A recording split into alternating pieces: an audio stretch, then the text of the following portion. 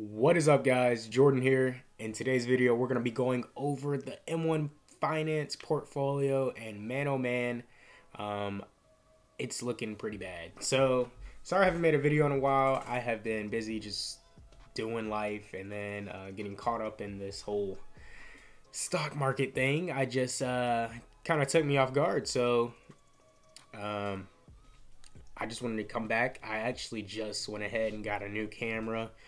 Picture right here.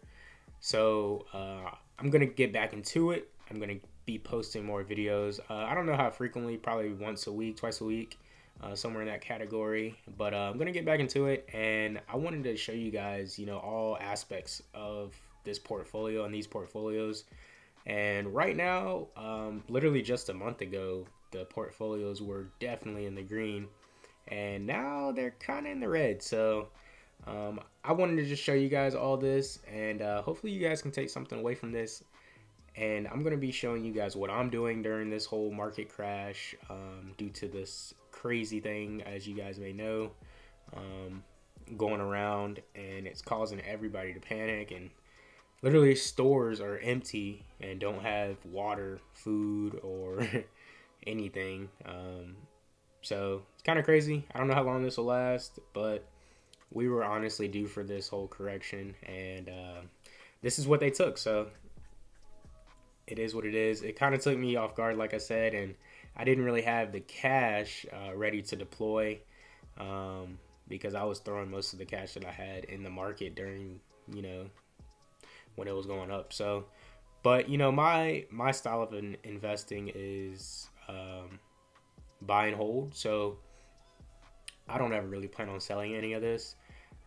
And I'm going to be buying, I made a video buying all 3 seasons. You got the top of the market, kind of fair value, and then when you're in a bear market like we are in right now. So sorry if I keep looking kind of left and right. The screen is actually right there, and then the lens is right there. So it's a pretty cool camera. It has a little mic. I put the mic on top. But yeah, I got the laptop pulled up right here, and we're going to jump into the M1 Finance portfolio. I'm going to be making a video about the Robinhood portfolio soon too. I know you guys want to see that one probably, and that one's looking pretty bad too. But during this whole recession thing, so on Robinhood, I put probably like $1,000 in, and then I used probably about another $1,000 of margin. So I put in a $2,000, I guess you could say. So that one's looking pretty good. I bought some stocks that I really love. So I'll show you guys that in a few. But yeah, let's jump into the M1 Finance portfolio. Boom! So we're looking at it right here. We are down pretty bad. So we're down almost 40% on the entire portfolio.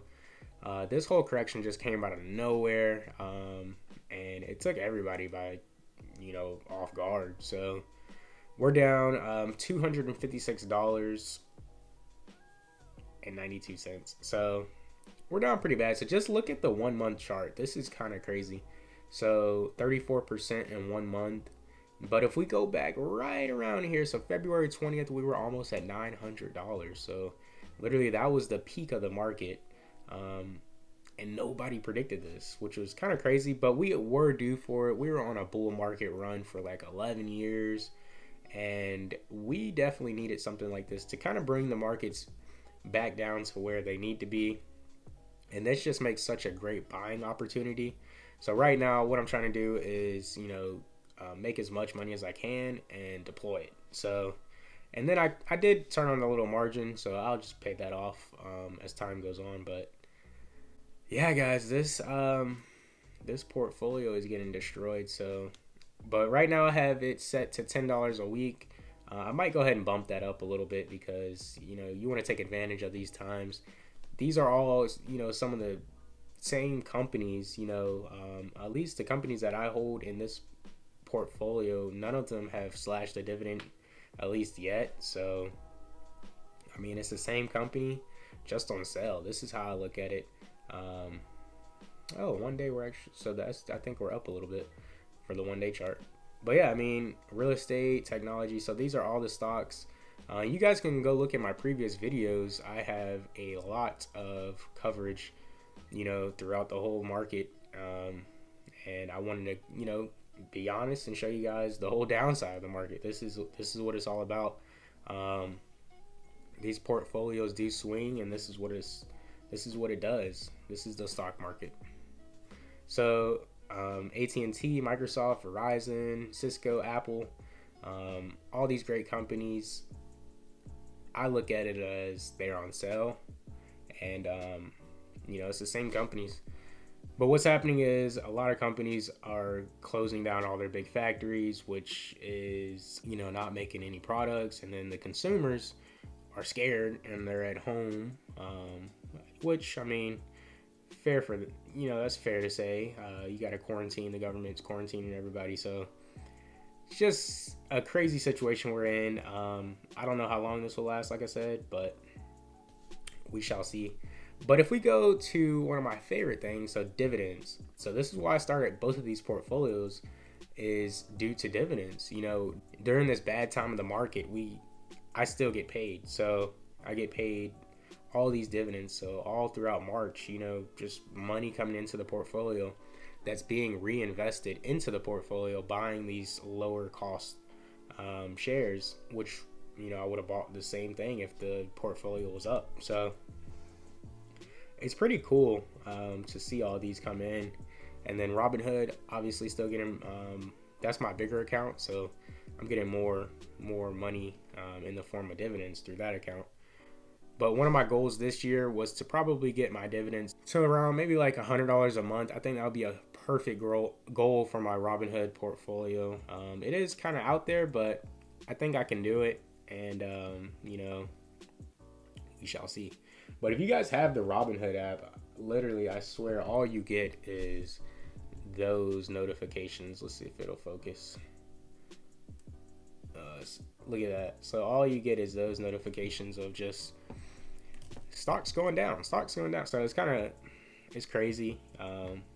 But this is all short term, you know, in a few years we will just be like, wow, that was such a great opportunity to buy.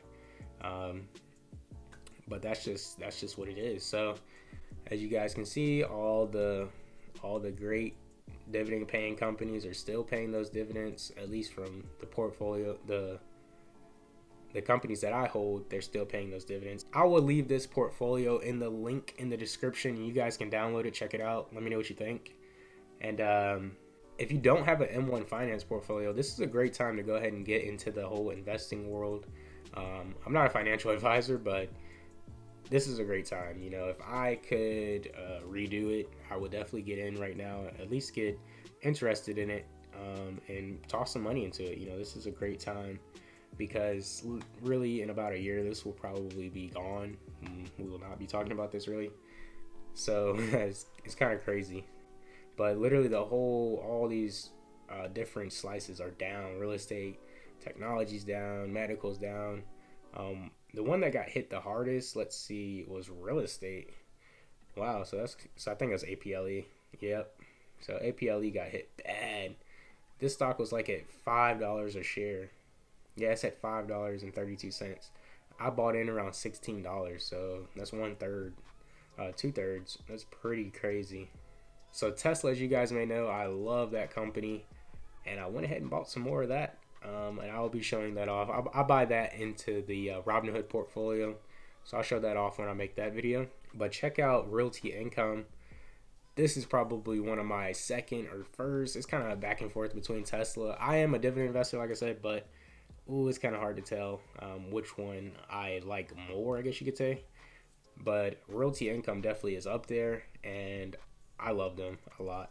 So yeah, Realty Income is probably it goes back and forth between my favorite and my second favorite, that and Tesla.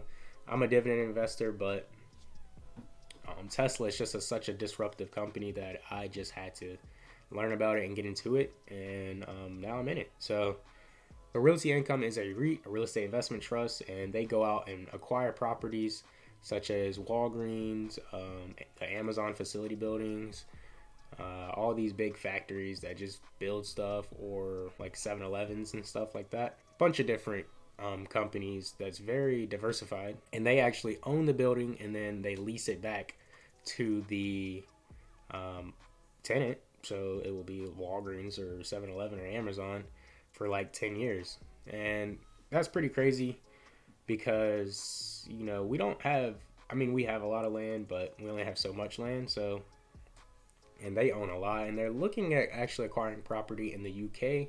So right now I believe they're only in the US from the research I've done. I might be wrong, but they're looking at going out into the UK, which is pretty good. So great diversification. I love them, and I plan on buying more of them in the upcoming future. This is probably on my Robinhood portfolio, maybe my third biggest position or fourth, right around there. And this is probably going to be my second biggest position. That Tesla's probably my first, and will be my first for a very long time. But Realty Income is one of my favorites. So yeah, I just want to show you guys the portfolio. Not much to it, but it's just red. It's a lot going on in the market right now. Just buy and hold. Don't do anything out of fear. Just buy the same companies you were buying. It's just on discount. It does take a lot on you to just keep waking up and seeing your accounts down, but it is what it is. And we'll see what happens at the end of all this. So yeah, guys, if you like this video, please go ahead and smash that like button, and tell me what you think about this camera.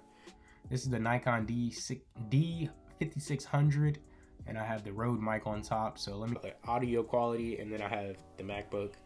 So yeah, see y'all in the next one. Peace.